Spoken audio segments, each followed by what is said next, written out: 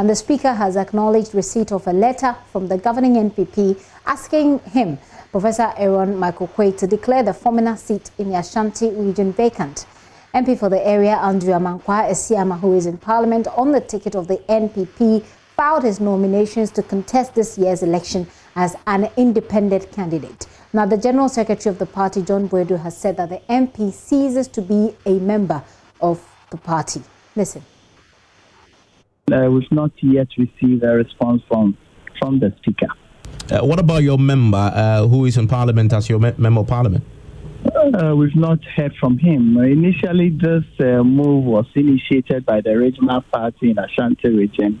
His attention was drawn to Article 3(9) of our Constitution.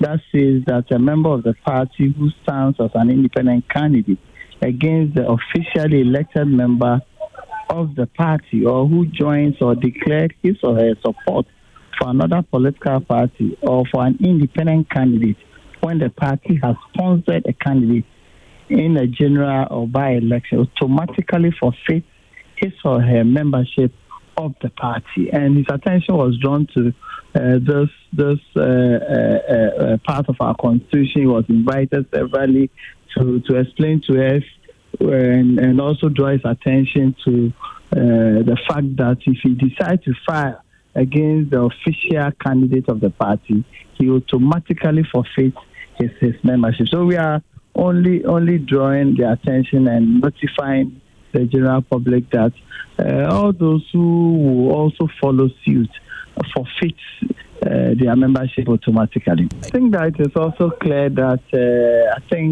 within 60 days to election, it will be difficult to, if a member resigns or dies or vacate his position, as in this case, to have a by-election. So that is clear. The only thing that we want to send across is that you join a party based on your understanding and your agreement of what the constitution of the party is. So you don't renege on that and decide to do things on your own. You also have the national constitution that also is clear that if you are elected to represent a party in Parliament, you have no right to either decide to be an independent candidate or join any other party or even cross carpet. And this is clear. We've had several examples of it happening in our fourth Republican Constitution and dispensation. I think that we just want to send a clear signal to all that the party is not going to countenance a situation where members of our party decide to go independent with the thinking that if they win, they will join the party in Parliament. So that's John Boadu there for the NPP. So what does this mean for the MP with just over a month to the general elections? Joseph is still with me. Hi, Joseph. Do we know if the Speaker has taken a decision as yet? I've been checking, and as to whether this is actually a document that the House actually has in its possession, is something that I've not been able to confirm. I've been speaking to the minority, the Haruna Jisu, who explains that it's still something that at the leadership level is being discussed as to what to do with the Fomena MP. But he specifically made the point when I asked him about whether he'd seen a copy of the letter himself, and he says he hasn't seen a copy of the letter himself. Those on the majority side are very much tight-lipped on what the way forward will be. But the Constitution makes the point that once you decide to leave the party on which ticket you came to power, then your seat has to be declared vacant. But it doesn't happen automatically. One of two things would have to happen. Either the Speaker himself would have to probably, once he gets hold of that particular letter from the NPP, read that letter on the floor, and then based on that, then MPs would deliberate on the issue, and then the House will go ahead and declare the seat vacant after that deliberation. Or it could be that MPs, particularly on the majority side, or an MP could raise it on the floor of the House, and then the House will discuss it for the necessary approval to be given for the declaration to be done officially in the House before a conclusion can be drawn that the MP has, the seat has been declared vacant. But for now, what is clear is that he remains an MP until those processes are triggered. The NPP, as John Boedu indicated, have actually written to the House. Those that have asked around, including the minority leader, Haruna Iddrisu, make the point that they haven't seen a copy of that letter, but then it's something that at the leadership level is still under discussion in conjunction with the legal advisors of Parliament. Looks like a pretty dicey situation there. But Joseph, did you spot the Member of Parliament in the House today? It's actually been a while. It's actually been a while since the Honorable MP for Fomena, I spotted him in the House. And I didn't see him around today. How are his colleagues reacting to this particular development? And so those on the majority side make the point that the rules should be applied.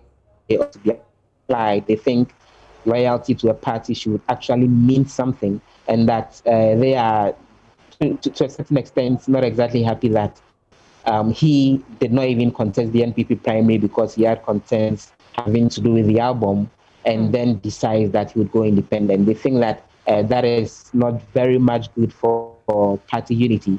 And then they make the point that even his absence wouldn't very much be felt because they have a very huge majority right here in Parliament.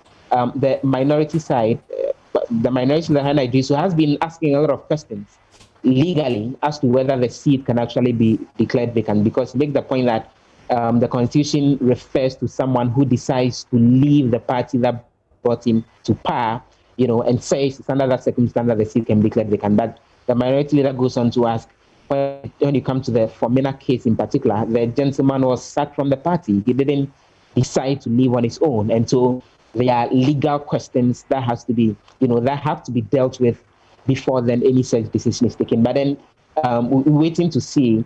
A lot of it is still at the discretion of the Speaker. If the Speaker decides not to raise this issue on the floor over the next 4 weeks or so that the House is sitting, then nothing happens and the seat doesn't get declared vacant. So it boils down to the amount of pressure that the NPP as a party would want to mount on the Speaker to raise the issue on the floor for a conversation, as to whether eventually the declaration of a vacancy would happen otherwise. Or the Speaker could just decide that, or the majority could just decide that everyone should probably close their mind to this for the next 1 week or so that then it doesn't probably become an issue. But as I said, it goes back to how much pressure the NPP will put on the Speaker in the majority to actually formalize the processes to get him to declare this particular seat vacant.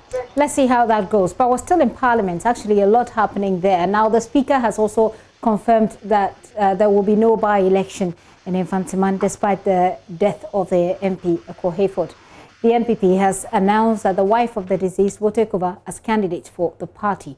Listen to John Boedu, who is the General Secretary for the NPP. The whole constituency, leadership and party, the regional setup and the national setup, deem it fit that his wife is the backbone of the husband. She knows the constituency very well. And considering the last support that the husband has and the kind of difficulties that the constituency is going through, a lot more of the constituents think that we should let the wife continue.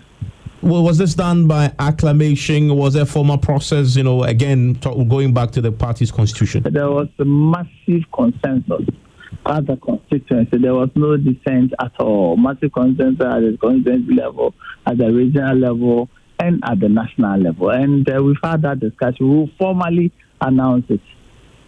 We know she was also a police officer. Has she resigned her position?